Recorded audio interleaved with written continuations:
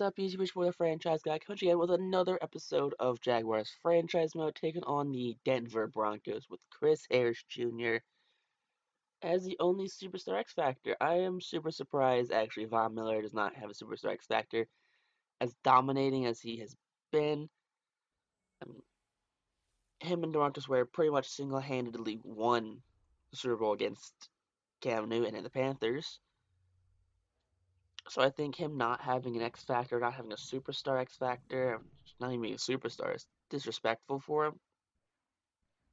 I get it, he's being older. I mean, I get it that, he's starting to slow down a little bit, but that man is still dominant. That man still is one of the best defenders in the league, one of the best pass rushing linebackers of this generation, pretty much.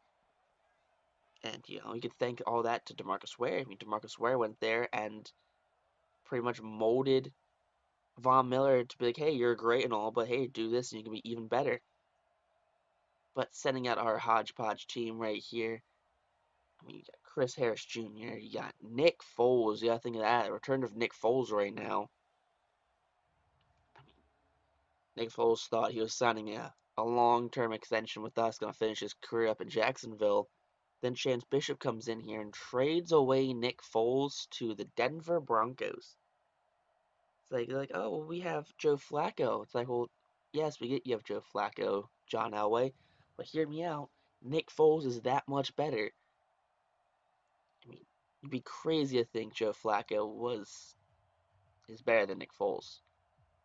I mean, they're both in their careers right now the same style player, an okay backup or an okay starter, an exceptional backup. And I'm pretty sure everyone would say that Nick Foles would be a better starter and is a better backup and all around is a better football player currently. I mean, sure, Joe Flacco got carried through a Super Bowl on his defense. What controllers think you can't be winning games if your controller disconnects right there. But we're up tied 7-7. 10 minutes left in the second. I mean, down by a touchdown. It's cool. It's cool right now. Just gotta keep up with them. Just score a touchdown. Keep up with them. No, no, big third down right here on second now. Ooh, down by 2 touchdowns right now. It's all right. Okay, I'm not sweating it. Not sweating it one bit. Down by 3 touchdowns. Right. Oh, down by 4 touchdowns. It's getting pretty bad really quick currently. But 4th and 3 right now for your Jacksonville Jaguars. We're going to run it with Crozen up the middle. He's going to get the first down. And a couple extra yards right there. 13 rushes, 48 yards. So, he's having a big game. Now, Ross and Thurber dropping back. Fires to Danny Etling. Etling with the catch right there. So, Thurber, not a bad game. 152 yards right there. No touchdowns, no interceptions. So, he's not as bad as he was. Still pretty bad. Firing, on the run right there across his body. Got to be intercepted right there by Simmons. So, that was not the smartest move of Dez. I was just talking about how good he was playing this game. That he, was making smart decisions, wasn't forcing the ball. And then as soon as I say that, he goes out and does something like that. So I'm not sure what he was thinking. I mean, maybe he thought number 86 right there is going to, jump up. But take a look at Nick Foles in the day. 26 completions, 31 attempts, 296 yards, and 4 touchdowns. Not quite a 7 touchdown game like he did against, the Oakland Raiders. But he's getting there. I'm pretty sure if, he didn't have Philip Lindsay and, had to run the ball all the time, he would have gotten there by now. But oh man, that's just bad luck right there. Look at that. Another interception right there.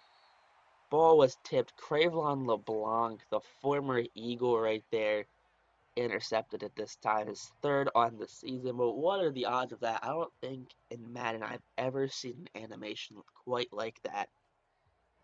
That right there was wild. Look at that. Tips off his head, shoots up in the air, and Cravon LeBlanc comes down with it. That is, I think it popped in the air for 10 yards. Like, jeez. Going for a Hogan right here. And look at that. Just tips off Hogan's hands right there. Gets punched up by number 29 right there. Broncos, of course, get the W because, they're up by what? 5 touchdowns when we last saw them.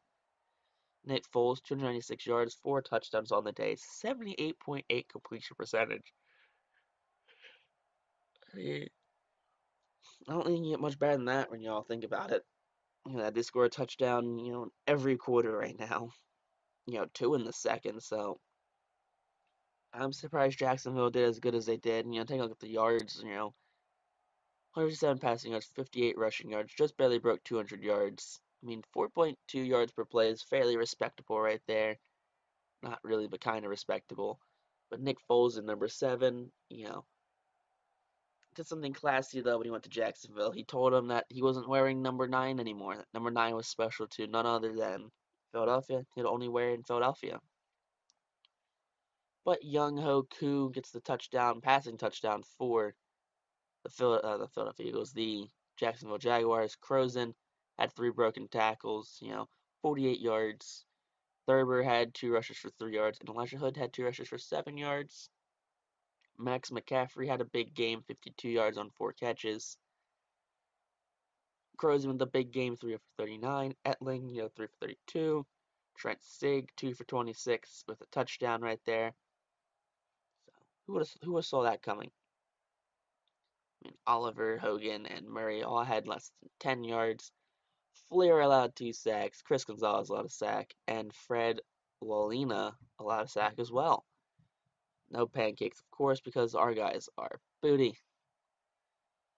Edmund Robinson, 14 solo tackles. My man over here is a beast. Marcus Rios, 8 tackles. Thurston Armbruster, 7 tackles.